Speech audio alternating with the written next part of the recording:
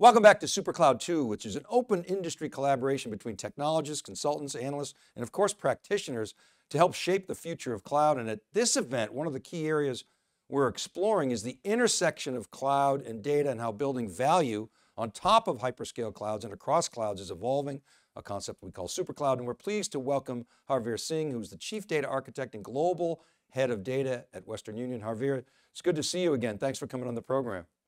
Thanks, Dave. It's always a pleasure to talk to you. So many things stand out from when we first met. And one of the most gripping for me was when you said to me, when data moves, money moves. And that's the world we live in today and really have for a long time. Money is moved as bits. And when it has to move, we want it to move quickly, securely, and in a governed manner. And the pressure to do so is only growing. So tell us how that trend has evolved over the past decade in the context of your industry generally and in Western Union specifically. Look, I always say to people that we are probably the first ones to introduce digital currency around the world because, hey, somebody around the world needs money. We move data to make that happen. That trend has actually accelerated quite a bit. If you look at the last 10 years and you look at all these payment companies, digital companies, credit card companies that have evolved, majority of them are working on the same principle. When data moves, money moves. When data is stale, the money goes away, right? I think that trend is continuing, and it's not just the trend is in this space; it's also continuing in other spaces, specifically around acquisition of customers, communication with customers. It's all becoming digital, and it's at the end of the day, it's all data being moved from one place to another. At the end of the day, you're not seeing the customer, but you're looking at the data that he's consuming, and you're making actionable items on it, and be able to respond to what they need. So I think 10 years, it's really evolved.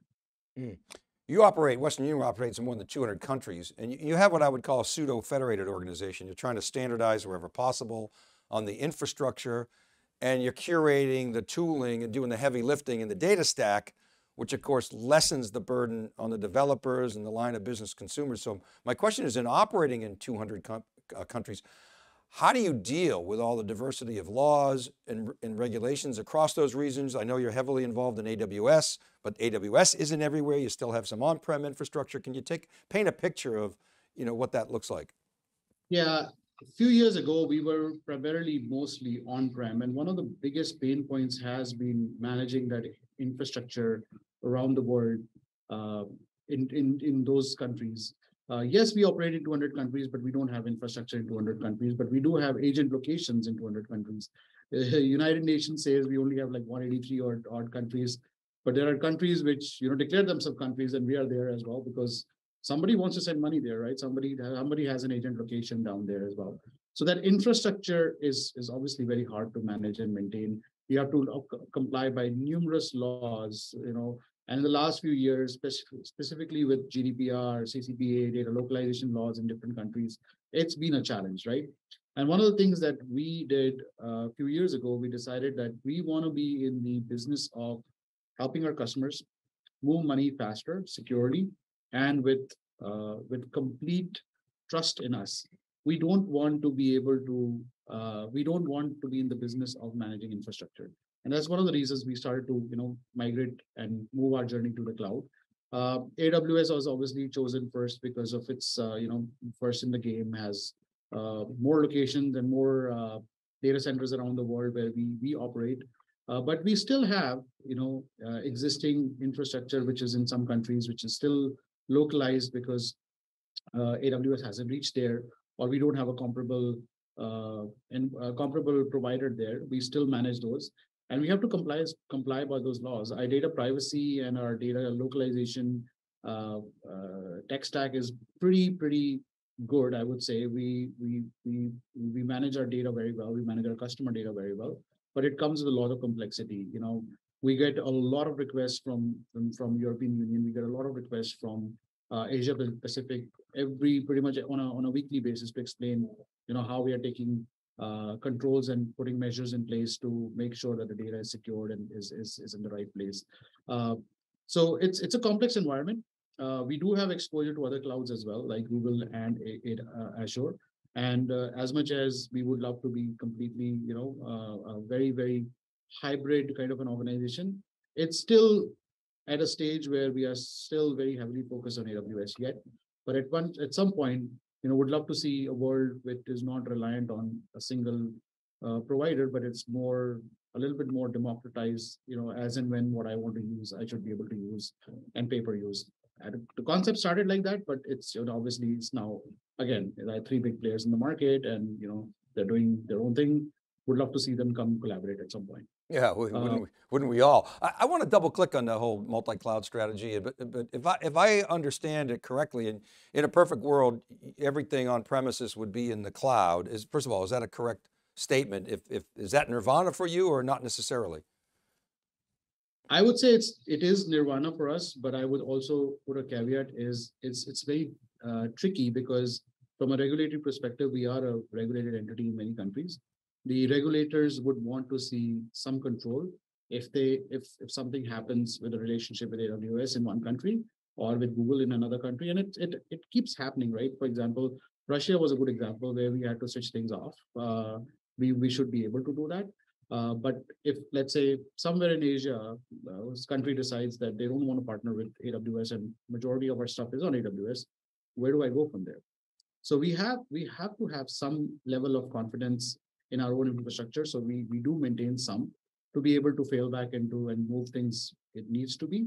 So it's a tricky question. Yes, it's nirvana state that I don't have to manage infrastructure, but I think it's far less practical than it's said. We will still own something that we call it our own, where we have complete control, being a financial entity. And so do you try to, I'm sure you do, standardize between all the different on-prems and in this case, the AWS cloud or maybe even other clouds? How do you do that? Do you work with different vendors at the various places of the stack to try to do that? Some of the vendors, like a Snowflake is only in the cloud. Others, whether it's whatever, analytics or storage or database might be hybrid. What's your strategy with regard to creating as common an experience as possible between your on-prem and your clouds? You asked a question which I asked when I joined as well, right? Which question, this is one of the most important questions is how soon can I fail back if I need to fail back, and how quickly can I, because not everything that is sitting on the cloud is comparable to on-prem or it's backward compatible. And the reason I say backward compatible is, our on-prem cloud is obviously behind. We haven't taken enough time to kind of put it to a state where, because we started to migrate and now we have access to infrastructure on the cloud, most of the new things are being built there. But for critical application, I would say we have technology that could be used to move back if need to be. So, technologies like Couchbase, technologies like PostgreSQL, technologies like DB2, etc. We still have and maintain a fairly large portion of it on-prem where critical applications could potentially be serviced.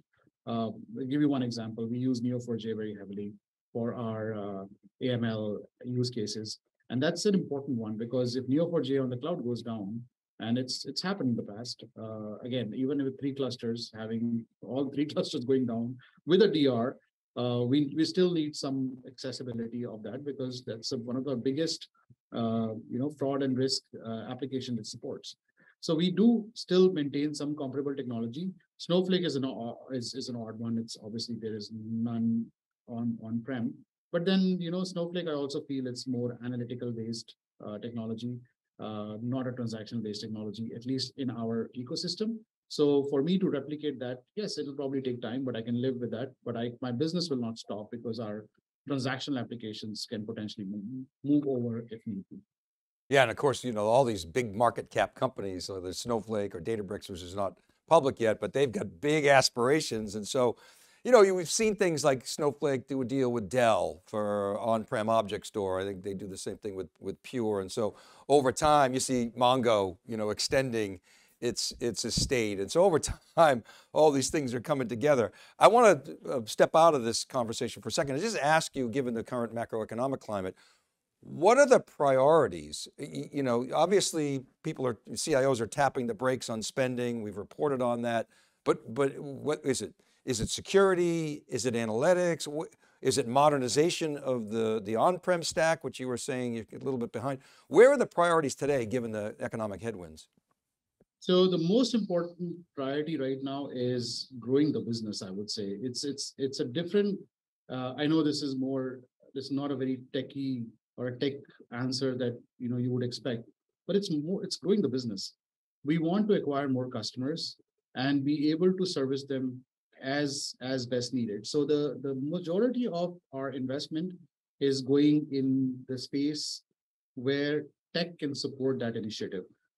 During our earnings call, we released the new pillars of our organization, where we will focus on, omni-channel digital experience, and then one experience for customer, whether it's retail, whether it's digital. We want to open up our own experience stores, etc. So we are investing in technology where it's going to support those pillars, but it's the spend is in a way that we are obviously taking away from the things that do not support those. So it's I would say it's flat for us. We are not like heavily investing or aggressively increasing our tech budget, but it's more like, hey, switch this off because it doesn't make us money. But now switch this on because this is going to support what we can do with money, right? So that's kind of where we are heading towards. So it's not driven by technology, but it's driven by business and how it supports our customers and our ability to compete in the market. You know, I think, Javier, that's consistent with what we heard in some other work that we've done. Our ETR partner who does these types of surveys, we're hearing the same thing, is that, we might not be spending on modernizing our on-prem stack. Yeah, we want to get to the cloud at some point and modernize that. But if it supports revenue, we'll invest in that and get the, instant ROI. I want to ask you about, this concept of super cloud, this abstracted layer of value on top of hyperscale infrastructure and maybe on-prem. But we were talking about the integration, for instance, between Snowflake and Salesforce, where you got different data sources, and you were explaining that you had great interest in being able to, have a kind of, I'll say seamless, sorry, I know it's an overused word, but integration between the data sources in those two different platforms. Can you explain that and why that's attractive to you? Yeah, I'm a big supporter of action where the data is, right? Because the minute you start to move, things are already lost in translation. The time is lost. You can't get to it fast enough. So if, for example, for us, Snowflake, Salesforce is our actionable platform where we send marketing campaigns, we send customer communication via SMS, in-app, as well as via email. Now, we would like to be able to interact with our customers pretty much on I would say, near real time. The concept of real time doesn't work well with me because I always feel that if you're observing something, it's not real time, it's already happened. But how soon can I react? That's the question. And given that I have to move that data all the way from our, let's say, engagement platforms like Adobe, the mParticles of the world, into Snowflake first, and then do my modeling in some way and be able to then put it back into Salesforce, it takes time.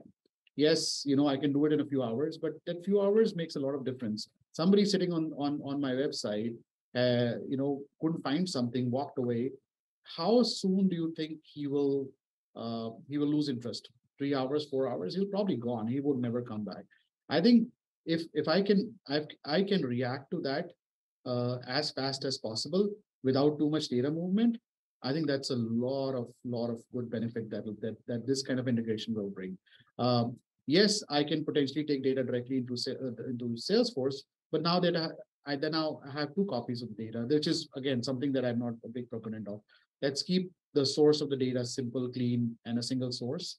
I think this kind of integration will help a lot if the actions can be brought very close to where the data resides. Thank you for that. And so, it's funny, we sometimes try to define real time as before you lose the customer. So that's kind of real time. But I want to come back to this idea of governed data sharing. You mentioned some other clouds, a little bit of Azure, a little bit of Google. In in a world where, let's say you go more aggressively, and we know that, for instance, if you want to use Google's AI tools, you got to use BigQuery. You know, today anyway, they're not sort of so friendly with Snowflake, maybe different with AWS, maybe Microsoft's going to be different as well. But in an ideal world, what I'm hearing is you want to keep the data in place. You don't want to move the data. Moving data is expensive. Making copies is badness. It's expensive. And it's also, changes the state, right? So you got governance issues. So this idea of super cloud is that you can leave the data in place and actually have a common experience across clouds. Let's assume for a minute, Google kind of wakes up, my words, not yours, and says, hey, maybe you know what, partnering with a Snowflake or a Databricks is better for our business, and it's better for the customers. How would that affect your business and the value that you can bring to your customers? Again, I would say that would be the nirvana state that we want to get to, because I would say not everyone's perfect. They have great engineers and great products that they are developing, but that's where they compete as well, right? I would like to use the best of breed as much as possible, and I've been a person who has done this in the past as well. I've used tools to integrate. And the reason why this integration has worked is primarily because sometimes you do pick the best thing for that job. And Google's AI products are definitely doing really well, but that accessibility, if it's a problem, then I really can't depend on them, right? I would love to move some of that down there, but they have to make it possible for us. Azure is doing really, really good and investing. So I think they are a little bit more closer to getting to that state and seeking our attention than Google at this point of time. But I think there will be a revelation movement, because with more and more people that I talk to, like myself, they're also talking about the same thing. I'd like to be able to use Google's AdSense. I'd like to be able to use Google's advertising platform. But you know what? I already have all this data. Why do I need to move it? Can't they just go and access it? That question will keep haunting them for a very long time. I think obviously Microsoft has always known, understood ecosystems.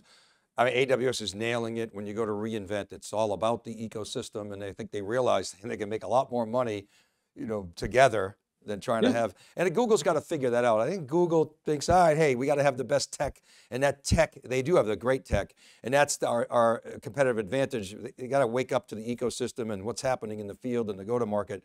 I want to ask you about how you see data and cloud evolving in the future.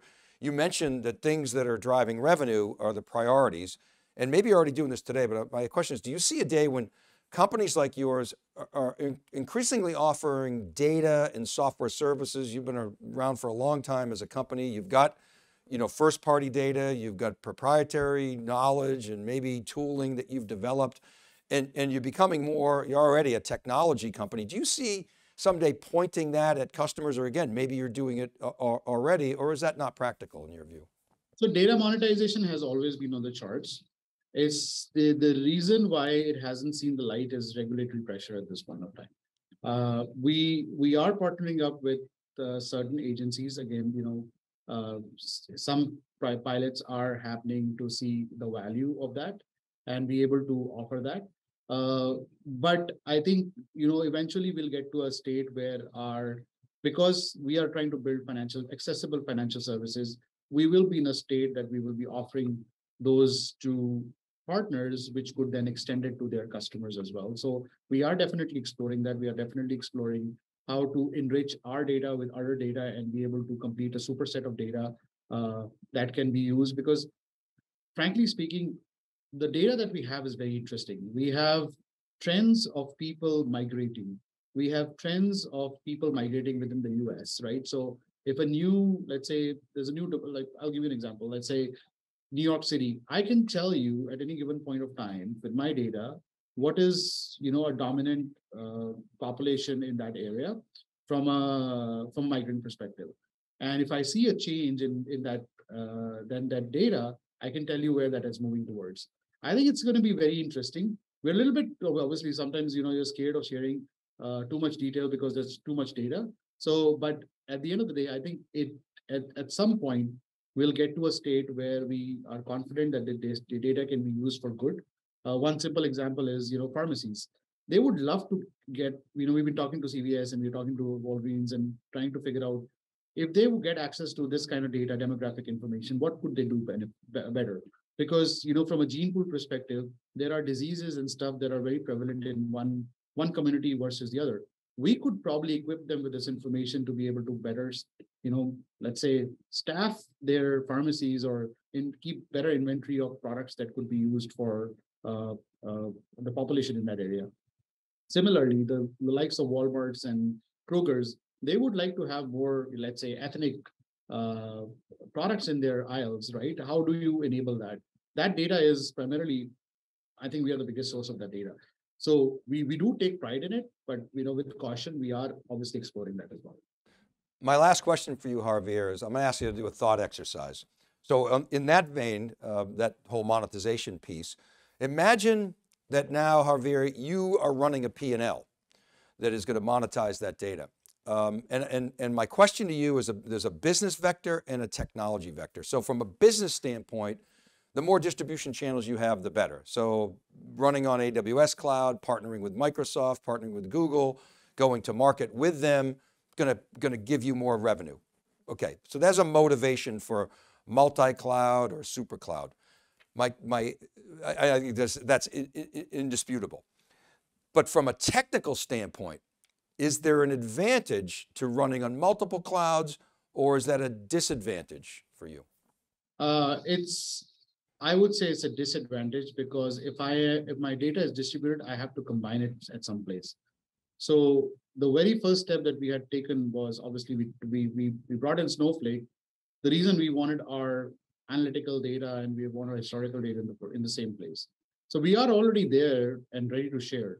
And we are actually participating in the data share, but in a private setting at the moment. So we are technically enabled to share, unless there is a significant, I would say, upside to moving the data to another cloud. I don't see any reason, because I can enable anyone to come and get it from Snowflake. It's already enabled for us. Yeah, or if somehow magically several years down the road, some standard develops so you don't have to move the data. Maybe there's a new, Bob Mugley is talking about a new data architecture, and that's probably years away. But Harveer, you're an awesome guest. I love having you on, and really appreciate you participating in the program. I appreciate it. Thank you, and good luck for the future. Thank you very much. This is Dave Vellante for John Furrier and the entire CUBE community. Keep it right there for more great coverage from SuperCloud 2.